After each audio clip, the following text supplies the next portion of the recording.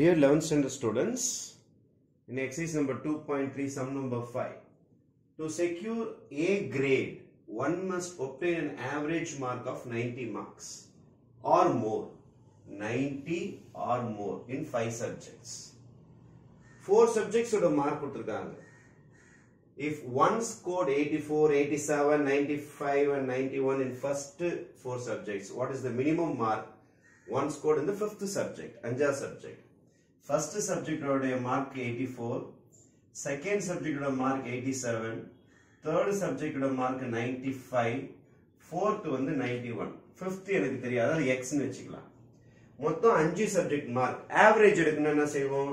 You will add everything and divide by 5. This is the average. அவன் A grade எடுக்கணும், A grade வேணும் அப்படின்னா 90 or more. உங்களோட average 90 or more.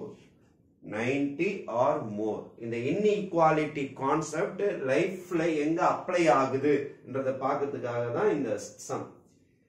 90 or more, 90 equal to போட்ட 90 greater than 90, 90 or more. அப்பதான் A grade போடுவாங்க அவனுக்கு. அப்போ 5th subjectல எவ்வளவு மார்க் எடுக்கலாம் அப்படின்னு சொல்லிட்டு கேட்டிருக்காங்க.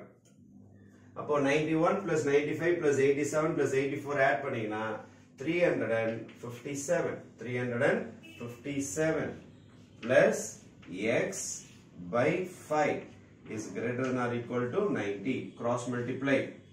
357 plus x is greater than or equal to 450. 357 இந்த பக்கம் கொண்டு வருவோம்.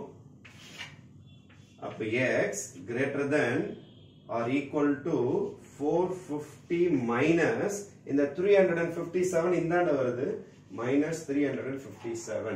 அப்ப x greater than or equal to இத மைனஸ் பண்ணீங்கன்னா 3, answer is 93. அப்போ 5th சப்ஜெக்ட்ல அவன் 93யும் 93க்கு மேலேயும் எடுக்கணும். அப்பதான் அவனுக்கு A கிரேட் கிடைக்கும். அவன் 92, 91 எடுத்துட்டா கூட அவனுக்கு A கிரேட் கிடைக்காது.